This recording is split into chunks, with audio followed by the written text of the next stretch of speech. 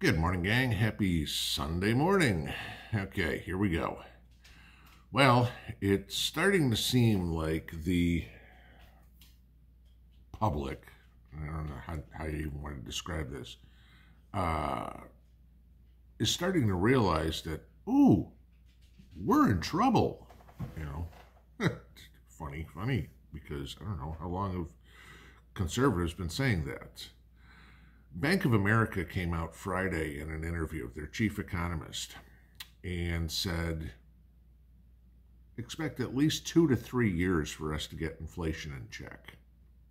I'm hoping closer to 2 once we can get the idiot out of the White House. Kind of rein some of this stupid spending in. I have hope that we have a do-nothing Congress for the next 2 years, at least not wasting money. But see, that's not in their plans. And I'm going to give you this. Everybody talks about CBDC and, oh, we're going to go to digital currency because the government needs to figure out something. Basically, it's an escape hatch. Okay? Oh my God, we've screwed up the economy so badly, we need to completely just throw our hands up and go, we got to start all over. Kind of like when you're 6 years old and the game gets out of hand and you go, okay, you're ahead of me 52-1. Let's just start over. Okay. That's about what we're run by as 6-year-olds, at least on the left, a lot of the right too.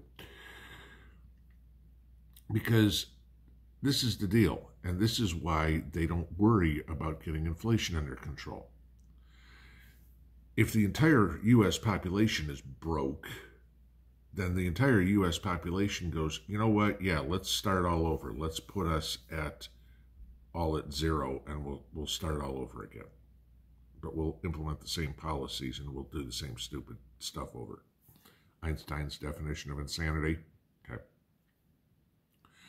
The ones under that policy that are going to get screwed are the people who have saved money, created any sort of life for themselves or whatever, because all the gimme people are going to go, sure, let's start all over. It's the only thing that makes sense. All the people who've worked their ass off are going to go, no, I worked my ass off. The fact you screwed it up, you go work your ass off and catch up to me.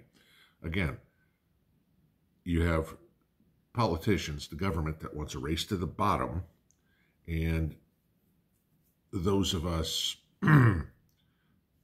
libertarians, I guess, want to bring everybody up. Okay, they want to bring us all down to their level. We'd like to see people work their way up to ours. Okay, that's kind of where I look at it, because they're operating under that famous principle that was established under the first term of the Joe Obama administration back in 2008, too big to fail, right? Okay. The government, the Democrats, want to create a government that is too big to fail, a world government that is too big to fail. Just like Pan Am Airways, Lehman Brothers, Kmart, Woolworths, Sears, all those that were too big to fail, okay?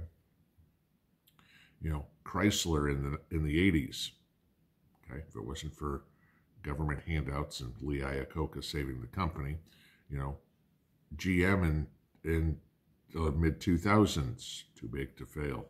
Pick an airline, okay? How many times have they gone bankrupt and had to be bailed out by the government, all right? Which isn't bailed out for the government, it's bailed out by you and me. Because, again, remember, the government doesn't do anything to generate revenue. They just take it from us. But this is the scenario that we're going to find ourselves in, is they think they are too big to fail. We all know that's a fallacy. That is not true. It is not possible. Anything can drop. Anything can fail, okay? There's only one entity in the history of the world that is not a failure, and that is Christ. All right. Everything else has a beginning, a middle, and an end. Empires, companies, families, whatever would be. You never get to the point of too big to fail. So where does that leave us? And again, so many times we talk about prepping as into any sort of scenario. But what we really never think of is what we're trying to do is get out of it, okay? Come through to the other side. And I'm just as guilty as this as many other channels as we talk about, okay, when this happens, what are we going to do? Day one, what are we going to do? Day two, you can pick up, get online and look. What are you going to do? Day one, day two, day three, week one, week two, week three of an SHTF situation. And don't get me wrong, that's very important. You can't get to week three unless you get through week one. But what nobody seems to realize is there is a exit door. We eventually will come out of this. Whether, however bad Joe Obama wants to make this economy, we'll get through this. There's no question, okay? He will eventually be gone, even though I guess now he's even closer to announcing his next run, and unless they cheat again, I mean, he has no chance in hell of winning. Even only one third of Democrats want him to run. But who will the deep state select this time? So, how do we come out? I'd say the haves and the have-nots, but that's a lot of what this country is right now. It's the people that have busted their ass and got to where they are, and the people who haven't done shit and said, you need to give me what you busted your ass for. Okay? And I'm sorry, it just ain't happening. If I see you working towards something, anybody, I'm not talking about you guys in particular, I'm saying, if I see somebody making an effort to do it and I have the ability to help, I'm going to help, okay? If I see somebody who's not willing to try, work, do whatever, I'm sorry, you can rot on the side of the road. Tough. I don't care, all right? Bust your ass, put the effort in, and if I can help you, I'll help you. Again, if I can help you. I can't help everybody. Like I was talking to my daughter yesterday, I'm sorry, one person can't save the world. And not that I'm even anything like that, but I can try to help my community, not the world. I can help people in my community. That's it. But that's where I think we go to. And y'all know I am very pro-Balkanization of this country. I think we are too far gone, okay? California, Washington, Oregon, too liberal. I mean, too many handouts, their morals, their personality traits are just contrary to most of the rest of the country. New England, good chunk up there too, in the cities, okay? Again, you're taking coastal Washington, coastal Oregon, coastal California, and cutting that off. Eastern Oregon, Eastern Washington, Eastern California, they're probably moving along with the rest of us. Same thing when you get up to New England. I mean, if you want to take coastal Massachusetts, coastal New York, that whole area, the Northeast, now New York's not New England, they're going to wind up on their own. And they're going to wind up starving and dying, okay? Because there's such a concentration of people, they can't do anything, all right? What are you going to do? Turn Central Park in New York into a garden to feed everybody in New York City? Good luck, okay? It ain't going to be big enough. I hate to tell you this, as much as some people think, oh, yeah, we've got all this green space, we can do this, we can feed everybody in New York off of planting a garden in New York, in Central Park. Yes, I've seen people say that.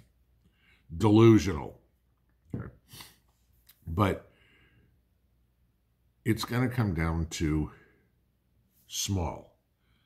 Too big to fail is a complete lie. Too big will fail. Small will be what gets us out the other end. Will send us through the exit door. Tight-knit communities working together, helping each other. That's where the future is. You know, the way the world changed for the good, I won't say this, with people being able to travel. I mean, you go back a generation or two certainly, and people didn't really move. You know, your family was all from Cheyenne, Wyoming, and everybody stayed in Cheyenne, Wyoming. You know, your family was all from Biloxi, Mississippi, and you all stayed in Biloxi, Mississippi. I mean, a bunch of you can probably tell me stories about, you know, your family lives all in the same town. I mean, you could go hit everybody's house on Christmas Eve, no problem. And then there's other people, you know, like my family, okay? We're Michigan, Illinois, Indiana, here. You know, we're scattered to the four winds. That will eventually come back because, well, migration all over the country for people was a good thing. Eventually what's going to happen is people are going to realize they need community more than they need anything else. And community is not a landmass. Community is the people in it. You know, you need to think of that. Like I said, the United States is not 50 states. The United States is defined by the people who live here. Unfortunately, we could take out the united part because we haven't been united in this country for at least 15, if not 30, 40 years. Okay. Don't care. People, we don't. And that's the reason that everything will split. Eventually, you know, the government wants to be too big to fail. Klaus Schwab wants the world government to be too big to fail. By definition, they will fail. And we have to come out the other end. That's the other thing that you need to be looking for. How do I get through their folly of insanity, that, you know, these wishes they have? But how are we going to get out the other side? Digging a hole and saying, I don't want to do this, just bury me, is not the answer. Hard work is. It's just a matter of who will do it, us, and who won't, liberals. Right? Enjoy Sunday. Pinball out.